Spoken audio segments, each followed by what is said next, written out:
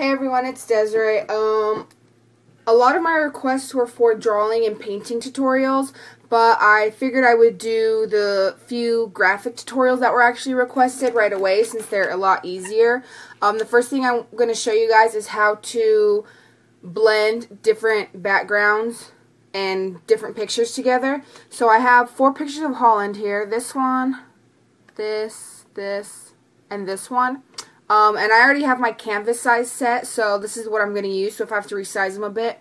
I also have 2 PSDs here, just so I can kind of balance it out, because it's going to look a bit wonky if you just do this, especially like these 2 right here. This is a more natural coloring, this is like a more desaturated. So what you want to do first is kind of find your focus picture. You don't have to use a focus picture, I just usually use that just so it's just not 4. You can also use this like as a signature and then go ahead and cut out or use a pre-made PNG just to put like a full focus in there. Okay, so I'm actually going to use, I think I'll just use this one as my focus. And so the first thing you want to do is move them all into place of where you want them to be on the whatever you're making. I'm just making like a banner. Okay, I'll have this one just because it's easier and she's looking this way, so I can just cut it out easier. I'll also put this one over here. And I'm going to do like a softer blend, not so much as like cutting things out too much. Just because I know a lot of people don't like to do that and it like takes a long time, and usually when I do that I redraw in some of the hair, like some of the flyaways, so I don't really want to go into that right now, but a soft blend is nice too, especially if you add different actions, PSDs, like a bunch of text or whatever you want to do. Okay, so I just made these all a little bit smaller so I can fit them in a little bit more. Let me move this one a little bit and this one. Okay, since this one has more of a background, like this is the one that has the most background, the rest of them just have basically solid colors.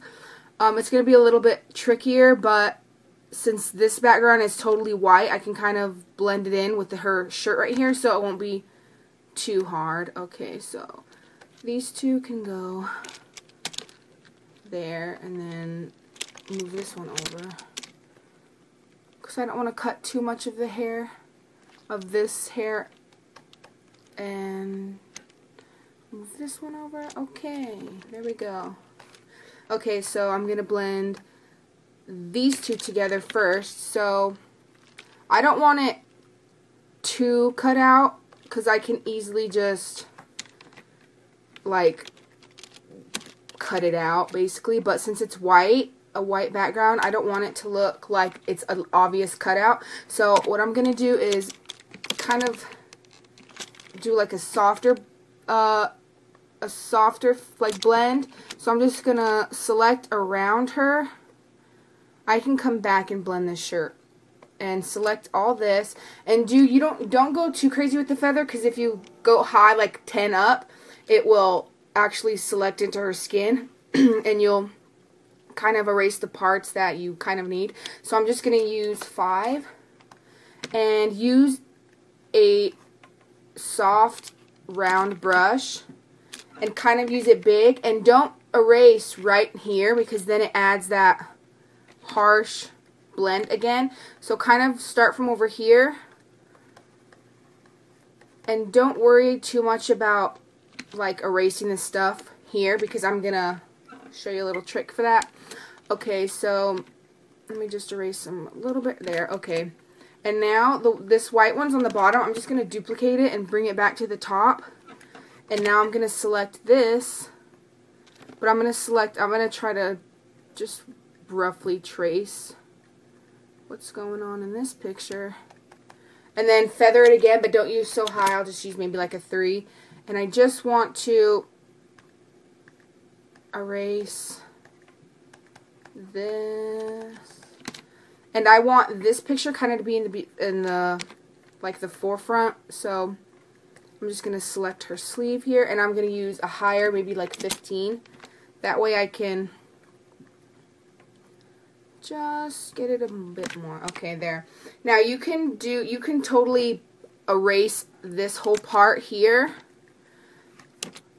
You know what I mean? And then, oh, not on that, on this. And then you could have her shirt, you know. But I just like the softer blend here because then it kind of goes with the rest of my pictures because I don't want to cut out too much. So let me just merge these because those two are done. Then I need to do this one. And this one's going to be pretty easy because this has a white background, and I'm actually going to move this over a bit. And just do the same thing, select it. I'll have to go back and fix around there, and I'm going to cut her shoulder out right there, so just select that again, not with something too high, a 5 is fine. And again, a soft round brush. And just erase all that. Oh, and I forgot to mention that my opacity is lower to 76, just a random number that I put it to. But that will help out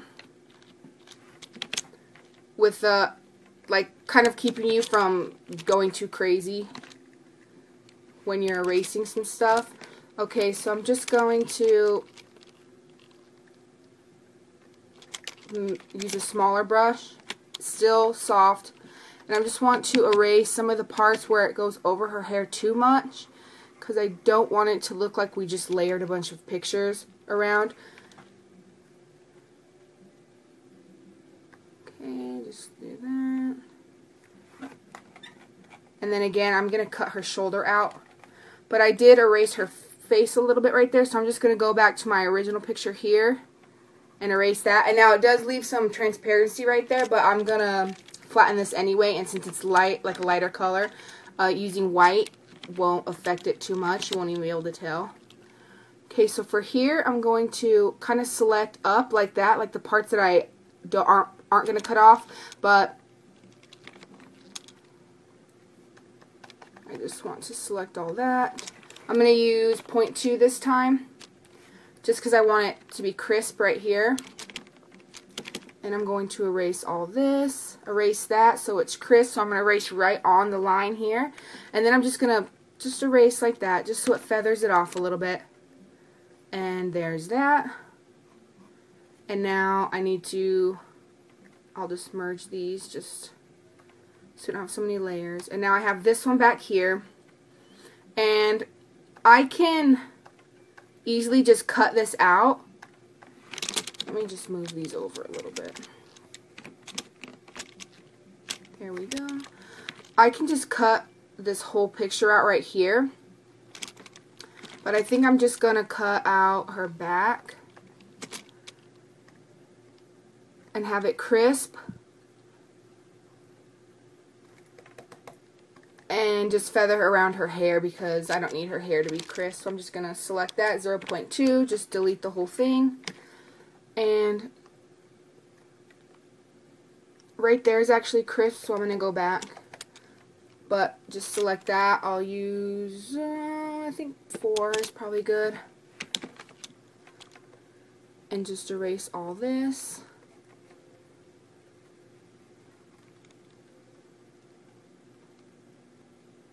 Okay. And then I just need to go back and cut this.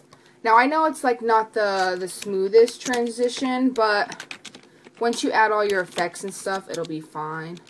And I'm actually just going to move this over. I'm actually, you know what, I'll just make this a little bigger.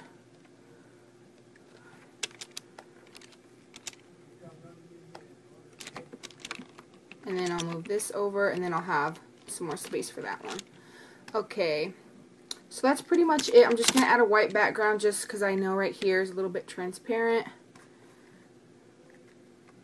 Now, if you really, like, there's a bunch, like, right here, it's a bunch more, like, a lot more pink. This picture here on the left is has more like of a yellow hue. This one has more of a red hue, and this one's more of like a natural lighting, natural color. You can always go in with a different adjustment layers to fix that, but I'm just gonna add this, and it definitely evens it out a lot. But I know a lot of people like more natural stuff. You don't really want to go in with like a heavy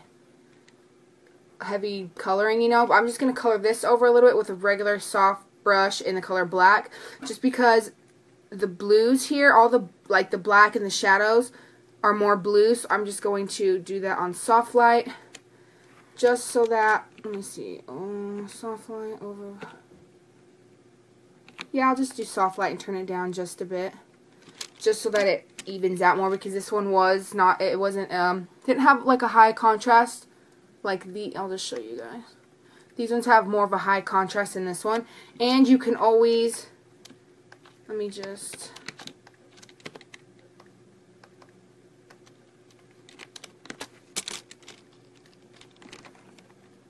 you can always just add a soft light layer, right?